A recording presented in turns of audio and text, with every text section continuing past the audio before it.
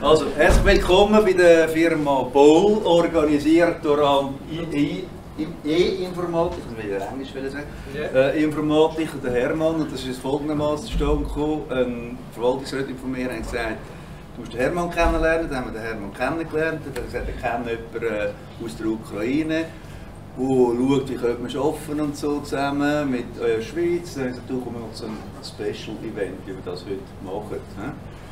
Also herzlichen Dank mal im Hermann für das Organisieren. Maria wird nachher noch etwas sagen. Ihr habt auch gesehen, die App, die ihr habt, können abladen und die könnt fotografieren. Wenn ihr Fotos anladet, dann sehen die alle, die heute dabei sind, und man kann das abladen und Filme machen etc. Ich weise noch hin auf den nächsten Stammtreff, den wir haben, auch interessant, in Wallisellen, wie Sport die Kraft hat, die Welt zu verändern. Passt auch jetzt zum heutigen Ding, oder? Sportlich sind ja ein paar ausgeschlossen worden. By the way, heute ist noch eine Konferenz in Lugano, wo ich gestern zurückgefahren bin, zu dem Thema. Und was ich ganz speziell hinweisen möchte, ist auch wieder eine Brücke. Im Symposium haben wir ja im Herbst unter anderem die Strom- und Energieproblematik, die wir beleuchten werden, aber auch die weltpolitische Lage. Da haben wir den Thomas Bohrer, CEO von der Axpo, haben wir dabei, den Christoph Brandt, der die verschiedenen Themen anschaut. Das seht ihr auf der Webseite. Könnt ihr euch noch anmelden, das wäre am 8.9. Wir werden die Broschüre dann demnächst drucken. Das Lustige ist, das will ich in kleineren Rahmen sagen, ich habe x Politiker gefragt, ob sie auftreten. Weil das ist ein mega Thema und das nächste Jahr sind die Wahlen. Und es gibt tatsächlich keinen Politiker, der energietechnisch in Bern oben steht und sagt, hey, gibt es Zeit zum Kommen. Alle Ausreden bis zu den Ferien noch. Das ist unglaublich. Das ist unglaublich. Ja, das ist wirklich. Einer hat mir jetzt auch noch zugesagt, Norgau Nationalrat, wenn er nicht gekommen wäre, hätte ich lieber einen Unternehmer gehabt, vielleicht habe ich jetzt beides dann noch zusätzlich getroffen. Also, okay, wir leben damit. So, bevor es weitergeht, gebe ich noch Matthias. Michael, das habe ich noch gewusst. Paul, das Wort, das ist schon der Gastgeber vom heutigen Location. Wenn ihr übrigens noch Informationen habt, jede Location hat Briefkasten, wir haben den dort, auf der neuen Webseite werden wir den drauf haben. Wenn ihr Ideen habt, Anregungen oder Geld loswerden wollt, einfach dort reinschmeißen. Das wird dann gelehrt, probiert dann das Beste daraus zu machen. Was da drin ist, einfach der Briefkasten ist für alle Belange, die ihr habt. Etwas Gutes, etwas Schlechtes, eine Idee, ein Referent, den ihr vorschlagen oder sonst irgendwas. Einfach dort reingehen. Es gibt keine Preise, aber wir sind dankbar auf Feedbacks. Herzlich willkommen in Wettingen, herzlich willkommen in Space 56, der Event-Location von der Boll Engineering AG. Mein Name ist Michael Boll und ich arbeite somit so einigermaßen im Familienunternehmen. Wir sind sehr froh, dass wir heute da dabei sein können, auch ein kleiner Teil von dem Event sein. Auch mein Vater wäre sehr gerne gekommen. Er hat aber jetzt Ferien, er wäre natürlich gleich gekommen, aber immer wenn er einen Freitag oder Ferien hat, wird er krank. Also das kann ich. Und darum habe ich schon vor ein paar Tagen gewusst, dass ich heute da stehen werde. Ja, wir haben ausser dem Organisieren vom Raum, von der Bereitstellung nicht so viel mit dem Event zu tun. Da wird eigentlich von der KMU Swiss. Also sie hat viel gemacht. Ja, ich. Das macht nichts, aber sie hat viel gemacht. Ja, okay. Der Event ist wie angekündigt grundsätzlich von der KMU Swiss und der A&D Informatik GmbH, einem langjährigen, vertrauenswürdigen Partner von uns, mit dem wir immer gerne zusammenarbeiten und auch einigermaßen Fußball spielen können. Ja, genau. Und darum gebe ich jetzt sehr gerne das Wort am E von A&D Informatik an Hermann Lester. Ja, eben, wir sind schon lange Partner von der Boll. Wir haben dort 2, 3 Security-Produkte. Da ist der Kaspersky und dort ist der Ivan Wenger von der Kaspersky. Und wir tun, wie lange dürfen wir schon miteinander arbeiten? Ich glaube seit 2009. Ja, irgendwie so. Ah, das Zeitchen. Ich kann da. Ich tue jetzt auch noch auf Schweizerdeutsch bleiben. Maria wird nachher auf Englisch wechseln. Ich hoffe, das ist nicht das Problem für euch. Ich hoffe nicht. Sonst einfach sagen. Wir tun nachher dann noch machen wir eine kurze Fragerunde, die kann auf Deutsch sein, weil der David, der kann dann nachher übersetzen. Er wird dann auf Russisch übersetzt oder auf Ukrainisch, Entschuldigung. Und dann nachher kann das dann zurück so dann beantwortet werden. Gut. Geschehen ein paar Worte zu der A&N-Informatik. Sitz in Winterthur. Wir sind seit etwa 20 Jahren gibt es uns. Ursprünglich ein Systemhaus. Wir machen jetzt viele Security-Sachen. Darum eben auch Partnerschaft mit der BOL. Wir haben das Dreiergremium. Lorata, sie sitzt da vorne. Die ist meine bessere Hälfte dort im Geschäft, muss ich sagen. Und das andere Nabondio, er ist vor allem für das Tagesgeschäft zuständig. Dann ein paar Eckdaten. Wir sind seit recht langer Zeit sind wir Baramundi-Partner. Das ist ein deutscher Hersteller für Softwareverteilung. Wir machen eben seit ewig machen wir Security. Die Zahl hier oben, die mit diesen 53'000 Clients, die muss ich relativieren. Die Hälfte davon ist DTH, das ist unser grösster Kunde, die haben 27'000 Clients. Oder vielleicht sogar noch mehr, darum eben auch die höhere Zahl. Gut, das sind unsere 3 Sachen. IT, Security, so wie ich vorhin gesagt habe, wir machen dort Audits, wir machen auch Penetration Testing, also wir können einbrechen bei euch, wenn ihr möchtet.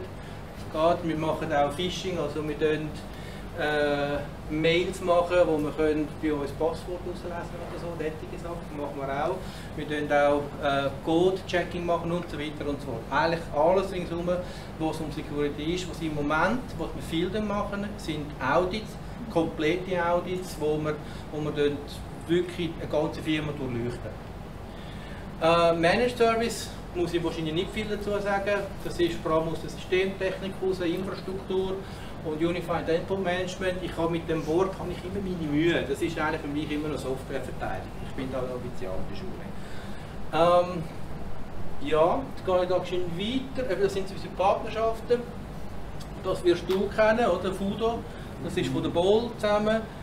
Kaspersky, und dann haben wir da die üblichen Verdächtigen. Da haben wir auch noch Z-Mail, wo wir jetzt auch über euch machen. Also wir tun wirklich eng mit der BOL zusammen arbeiten.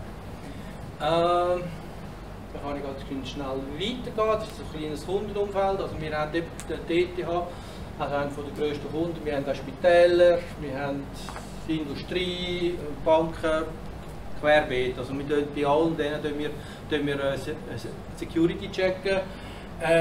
Vielleicht etwas Kleines. Wir haben jetzt gerade eine Bank mit Phishing haben wir attackiert. Das war noch recht lustig, weil das ist auf Anweisung von der Bank IT, und die haben dann gesagt, ihr müsst die und die Personen anfischen. Eben so Sachen machen wir.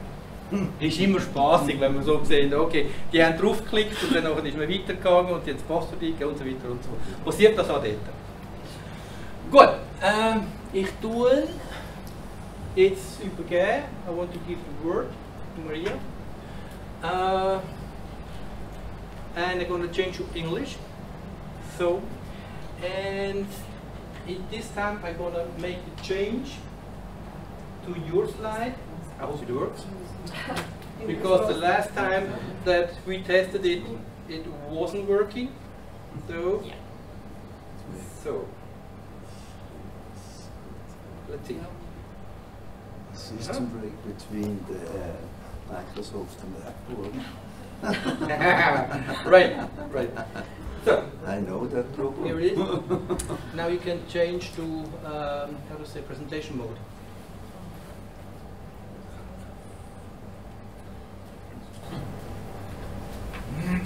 Here. Okay, guys, thank you so much for this invitation. It's really an honor for me. I am a little bit nervous, but because it's more my first experience to have such speech. So I apologize for possible mistakes. I will tell you several words about the situation in Ukraine now. I don't want to tell you all this horror which is happening now in my country. I believe you see all it on TV or social media, how many people die now, all these destroyed houses and injured children. What I want to tell, it's what we do to win actually. And I think that Ukrainian people really do now unbelievable things. For example, we gathered, we seen, it's just usual people like me, or I don't know, my colleagues, my friends. Ukrainian people gathered more than $200 million for buying 4 Bayraktars. I don't know how familiar you are with military equipment. It's special drones which carry the drone from missiles. Turkey.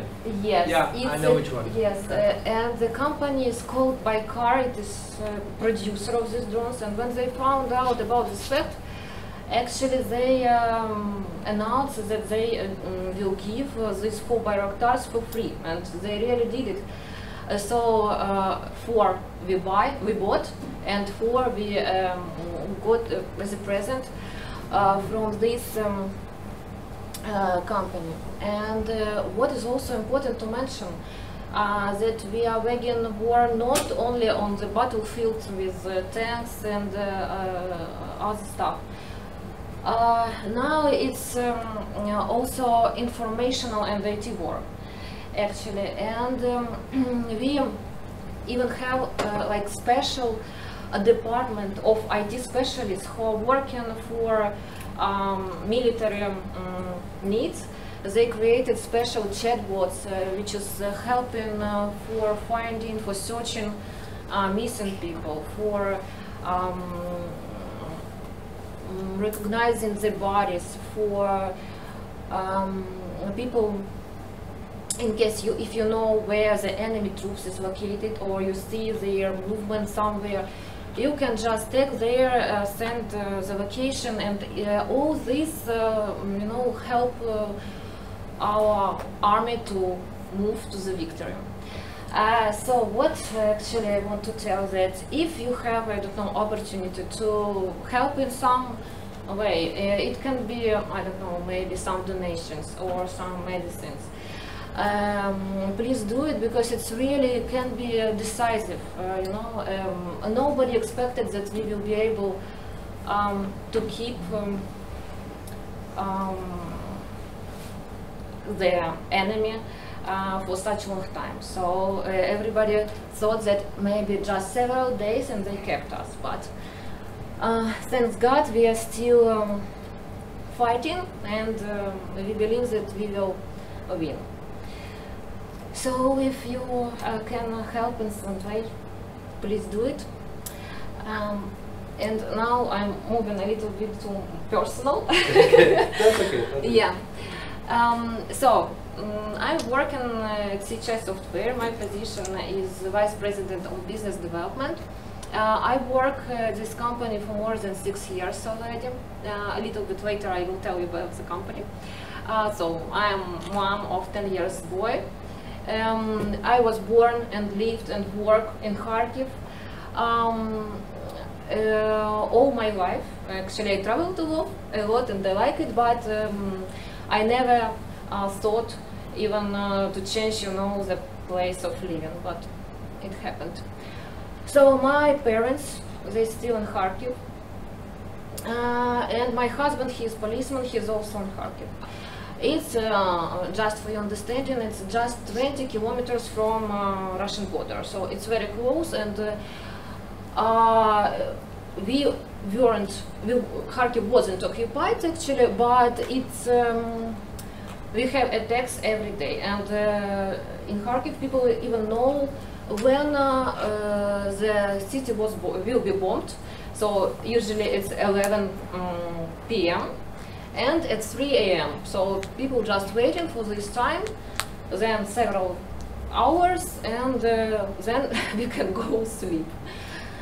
Okay, so now I live in Italy, in Rimini, just near the Rimini, with my friend Maria. She's working with me, my colleague and my friend. We left Ukraine together, and we have 4 children. My sister, my son, and Maria has also twins. So and now we are living together in one apartment, like one family. So actually hundreds of people come to Rimini, not to even to Rimini. I believe that in Switzerland you also have a lot of... Yeah. Yes, I know that some of you also helped a lot. So yeah. Okay, let's go to business. So my presentation will be about actually my company, what we do, how we work, actually, and who we are. So CHI Software, here you can see the leadership board, Vladimir Dunimyak, our founder, and his managing partner. He established the company in 2006, and actually he always responsible for general management. Evgeny Chernyak, it's our president and investor. He is honored economist of Ukraine. He joined the company 5 years ago. And now we have two owners, Vladimir and Evgeny. Bogdan Steblyanko, our CEO, Chief Executive Officer, and me. You already know me. So we have now more than 600 specialists. It's medium size for Ukrainian companies, actually. As I mentioned, the company was established in 2006, and now we have 4 offices around the world, actually. So the first one in Limassol, Cyprus. We also have office in Kobe, Japan, Philadelphia, and Lviv. Actually, in Lviv we have 2 offices, one in Lviv, one more office we have close to Polish border. And 10 countries where our tech specialists now working. Okay, so this is the geography of our clients. The majority of our clients, they are from the United States and Canada. About maybe 40% from Europe, mainly it's Denmark, Luxembourg, Netherlands, but hopefully we will have more clients from Switzerland. And also we have clients in Singapore and Japan. Here you can see one of the biggest companies we work with. Actually, honestly speaking, the size of the company doesn't important for us. We work both with startups and with well-established companies. But here you can see the names which you can hear.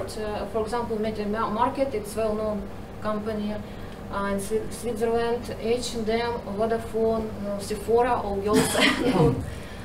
Sephora, Jabil Corporation, it's a big United States company that provides hardware and Wonderbox. So this is our clients, some testimonials, feedbacks about work with us. As I told Herman, that one of the main channels how we get the clients, it's references. About maybe 30% from our clients, they come to us because of the device. And like trustworthy reputation, maybe the most important thing for us, especially now. Only good feedbacks and references allow us to keep the size of the company, to allow us to keep all the stuff. We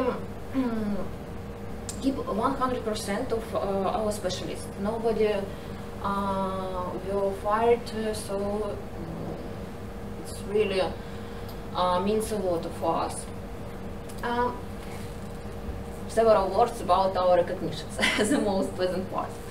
So we are Microsoft a golden partner. We are partner of AWS. We are certified ICO, and this is our prize from Clutch. We got the top companies B2B.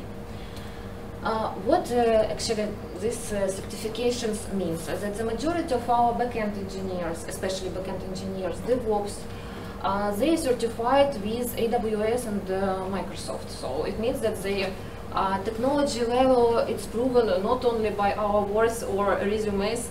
They have to be certified and allow us like to keep the high level of technology specialist.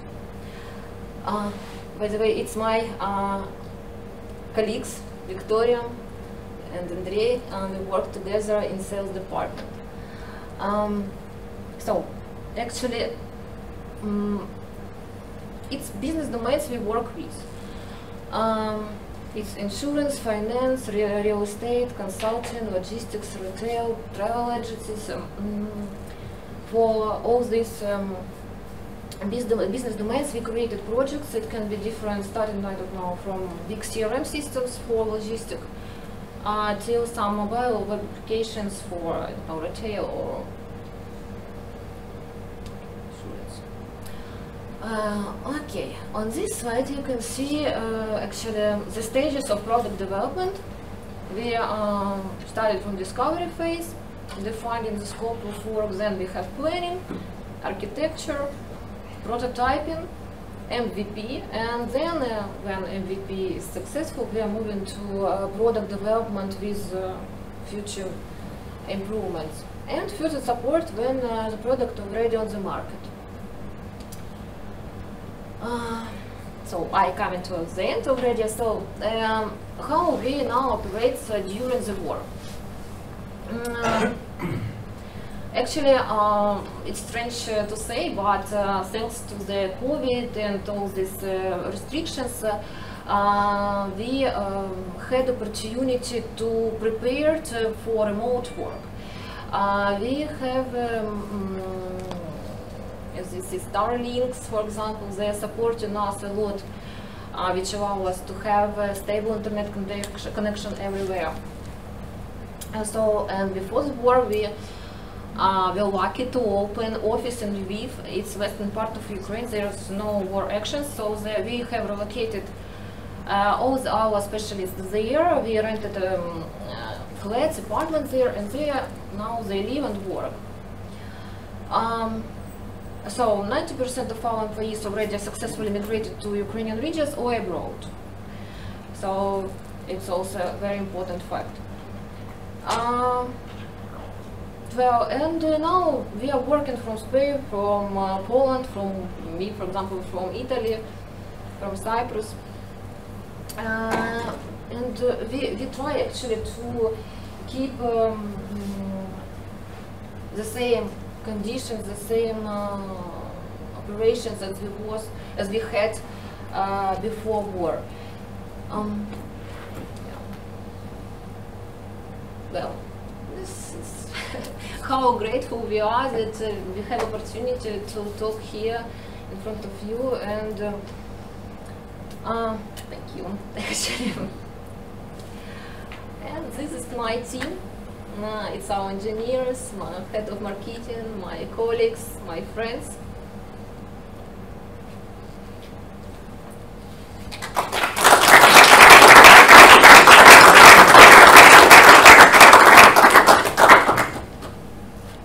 We can ask in English, or you can ask in German, Swiss German. They will then make translations into Ukrainian, not Russian, Ukrainian. Sorry. I have a question. How many people are now outside from your company? About 200 people. 200 people. They are all over Europe. Yes, some of them already on Bali. Yeah, but the majority live in Poland, on Cyprus. Yeah. Yeah, Germany also. Okay. Okay. And Germany, Italy. Yeah, no, it doesn't matter actually. Okay. But they have relocated. And how many are in Lviv? About 400 specialists. They are living here still in western part of Ukraine.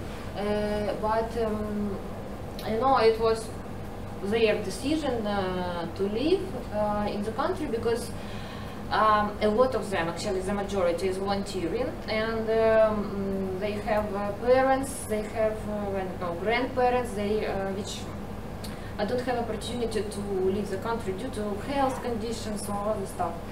And they just make a decision to stay with them. The volunteer, you have to describe this maybe more so the audience can understand it. Okay. So it's can be absolutely different things. For example, Maria's husband, he is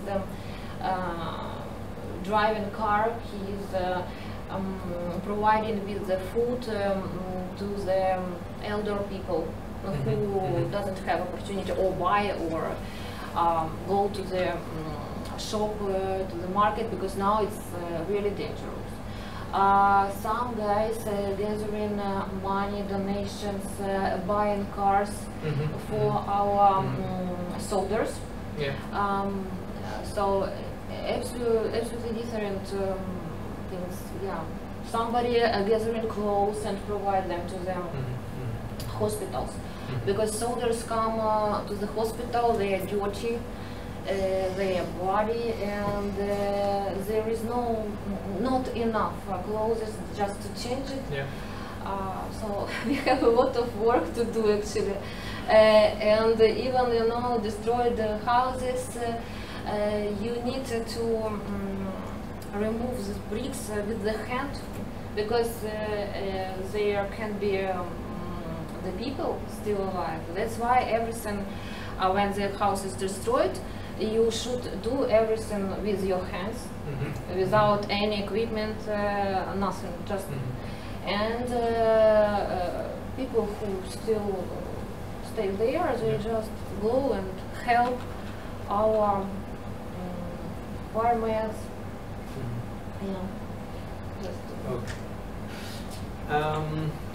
Okay. I will switch to German now. Wenn jetzt noch eine Frage ist, bitte stellen. Wir können es auch dann übersetzen. Ich bin nicht sicher, ob alle alles verstanden haben. Ich hoffe schon. Wir haben nachher nur die Weiterleitung machen, dass für dich okay ist. Wir machen nachher da noch ein bisschen Apero und dann können wir dann noch Haufen Fragen und Sachen bereden und schauen, was wir könnte machen. I'm going to switch back to English again. I asked her once in a team meeting what is actually the most needing, and you told me work. Yeah. That's it. Was it? Sorry? No. Oh, okay. And for my opinion, it's helping the Ukrainians. It's now in Bulgaria, it's now they're talking about. Yeah. And the other part is actually just keep the economy running with projects in IT and stuff like that. Yes, because actually IT field now it is, I would say, the only field which is supporting the economy, because a lot of the majority actually of IT companies, they are donating, we are paying taxes, and it allows us to keep the economy on some level. Because now, unfortunately, we had problems with our agriculture, with the building, with structure. So what? Yeah, now IT field is the most important field which support the economy of Ukraine, and of course we need work, we need projects, we want work, and we can do it. So yeah. But right now, do you have plans, if the war is finished, to go back? Because you have then destroyed the infrastructure and all this stuff. How you can work then at home or in the Ukraine? You see, unfortunately, I don't have the map of Ukraine. I will show you. But actually, not all the cities is destroyed. They destroyed only the part which is near the Russian border. For example, Mariupol, Donetsk, Lugansk, Kharkiv. It's the cities which is close to Russian border. But such cities like Kiev, for example, Vinnytsia, Lviv. Yeah, you see this part, Poland, Romania, this one. It's safe. The most dangerous it's Kharkiv, Lugansk, Dnipropetrovsk, Donetsk, this part, Mariupol, and Odessa. This one. So we have already offices in Lviv. We had office in Kiev, but now we take a decision to close it for some time because unfortunately Kiev also is sometimes struggling because of Kiev sometimes bombed. But this part of Ukraine is safe. Actually, after the war, I was in Lviv already, and I plan to go there next week. So, yeah. Maybe we will open several more offices. We are still considering it, but also currently we are working on opening the office in Poland, choosing the location. We have several options in Warsaw and Wrocław. I can understand actually people, especially young people who want to relocate somewhere, but again for us it's important to keep our people in our company. That's why we are working on closing, on opening office in Europe and on western part of Ukraine. I'm going to switch now to German shortly. Okay. Yeah, excuse me. May I ask a question? Sure. How is it to work with the people which still live there? Is there is it possible to work a normal day, or do they have to stop work due to the war, or do you have some impact due to the war there?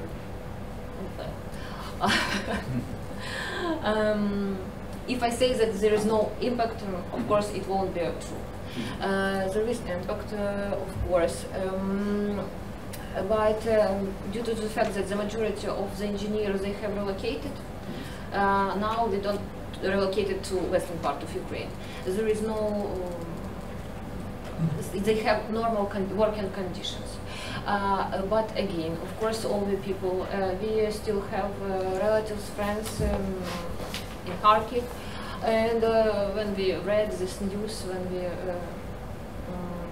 had some unpleasant information, of course it's going to impact, but you know, it's not even about IT field, it's about Ukrainian in total. We want to work because we understand that it is the only way to win, to keep our freedom, and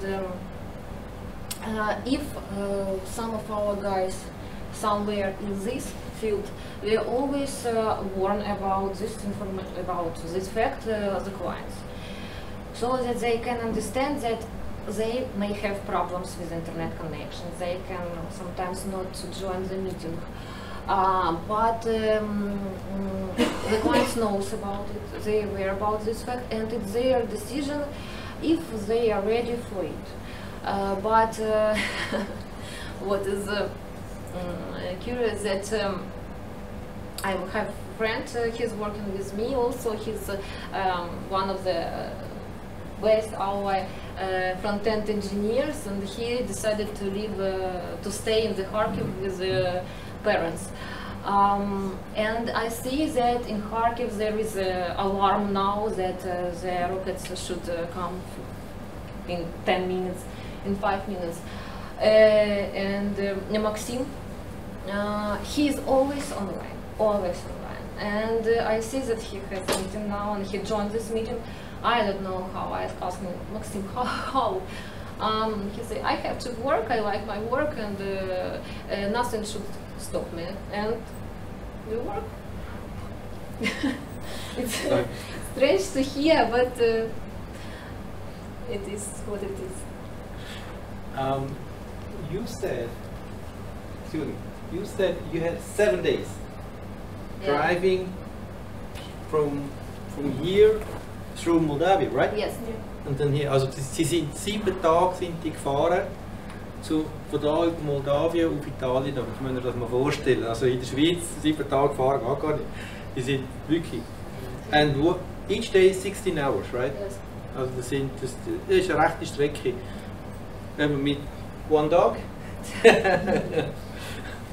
and your children and everything. Yeah. But why this long time? Because of the block posts. All the country was blocked, and there was huge traffic jams. and we are moving from Kharkiv to Moldova, Romania, Hungary, and further to Italy. And actually in Europe we traveled only for maybe 3 days, but we drive, I don't know, maybe 8-9 hours, and then we sleep. It was already, you know, we feel that we are in safe. But when we drive from Kharkiv to Moldova, it takes 4 days, yeah, 4 days. 4 days, yeah, and we were driving 16 hours per day. But we couldn't stop because, first of all, alarms. We were afraid. And huge traffic jams because all people from this part of Ukraine decided to move to western part of Ukraine. Yeah. And a lot of blockposts, every car was checked the luggage, everything. If we have some, I don't know. In the beginning, you mentioned you will go back to Ukraine this or next week, I guess. Yes. If you go back, does it take again a week? And if you come back to Italy again? Now everything is much more right easier. Now? Yeah, it's about, I don't know, maybe 8 hours, because I took plane from Italy to Warsaw. It's just 2 hours, if I'm not mistaken, and then I will take a bus from Warsaw to Lviv. It will take about 7 hours. So now it's easier due to the fact that you live in Italy, or? Now it is easier because we don't have blockposts. The government make a decision that it wasn't so effective like we expected. So now you can travel much easier. The second problem that we have huge problems with the petrol, with the gas. And people prefer now to or public transport like minibus or trains, because it's very difficult to find enough fuel for cars. And of course now there is no such huge queues on the border, so now everything is much easier. But the infrastructure now, the last 130 days in the west of Ukraine, this is running. The infrastructure, this is running only the east and south side? Yes, the infrastructure is running like Chernihiv, Kiev, this part of Ukraine. So, and this part of Ukraine, they are supporting this. So all the businesses, I don't know, restaurants, some shops, working in western part of Ukraine, but this one, unfortunately, no. Yeah, and now for us it's the most important. It's not allow Russian army to go in the middle of the country. Yeah. So somewhere else, yeah, right. One question: how did the COVID crisis help you to provide infrastructure or software that you are ready now to work remote? Because we have to stay at home. Yeah. We learned Teams, Yeah. all this Yes. kind of software. Maybe this helped you a bit to be ready now to go abroad and work outside, or did you Yes. have COVID, have to stay at home and work at home, or Yes. how was COVID crisis before? It helped not a bit, it helped much actually, because you're absolutely right. Before the COVID, nobody like using so much Teams, I don't know, Zoom and other applications. But we stayed at home for 2 years. If previously, for example, we worked on PC, now we are switching all to laptops. We used to work, you know, remotely with this, all these online meetings. Because of course, if we didn't have COVID, yeah, then just for 1 day switch to online meetings, we would have huge troubles. But we, thanks to COVID, we have all laptops, we are all mobile. We already used to all these online meetings, and we have schedule. We understand how the teams work remotely, and it's really was very helpful. Good. Question? Yes, about security. You make security software. So, but do you recognize now more cyber attacks from the Russian side? Because even I see that on my server that I have. And from the military point of view, normally you should start to destroy the information infrastructure. Yeah. Did you see something before the war started?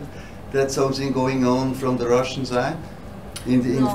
in the IT environment? No, nothing. Moreover, we closed with Russian market very closely, and we have mixed teams. For example, when our clients work not only with our company but with a company, I don't know, from Moscow, for example, and it was just part team from our side, part team from their side. So nobody, we never faced some problems, or we didn't see any risk from them regarding the security. But we learned in the military the first step was to destroy the communication. That's from- right. Yeah. And that's the reason why Yeah. about the Starlink. Because without Starlink there would be a big problem. Because first what the Russian did is destroying all the internet network, everything, and Elon Musk put some satellites more over Ukraine, and so they can still work with the Starlink. Yeah, we have IT community in Ukraine. It is called IT cluster, and every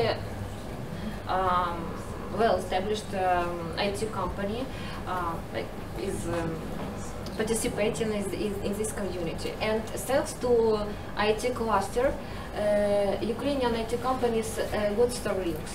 So we just send the request, for example, that we need, I don't know, 3, for example. And within 2 weeks, we got them. Yeah. Good. Question. Question what? The image. Okay, we know James Bond, it's a Russian, Ukraine, and now G Software is the headquarters in Ukraine. No. Is it? No? No. Change. We changed headquarters, yes, because previously, yes, we have in Ukraine. But now, again, due to security reasons, we changed it to Cyprus, to Limassol. And headquarters is there. But we still have 2 operating development center in western part of Ukraine, where our engineers can work in office if they want. But it's now they have like opportunity to choose whether to work remotely from, I don't know, the place they live, or come to office. So You see a different 12 months now and 12 months later for the image from software from your team in Europe today and 12 months go back? of course I see. In the security, is it special? I see the difference between the projects between our clients, because before 12 months ago, again, we have planning, we have everything is structured. Of course, now it takes much more effort to keep everything on the same level as we have had before, and it's not easy work, but I would say that we do it. But if we talk about again security, we don't keep any information on some hardware or something like that. We always using again AWS, I don't know, Azure. We using Starlinks, If we have some special requests, we're using special platforms for security, for engineering work. Some question more? Are you able to help, or are doing helping the Ukrainian army? Of course.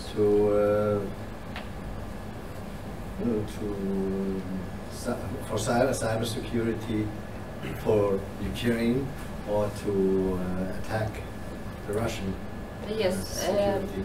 yes, but we have like special IT troops, and our engineers, they have to pass several stages of interview before they were accepted, and not the company help.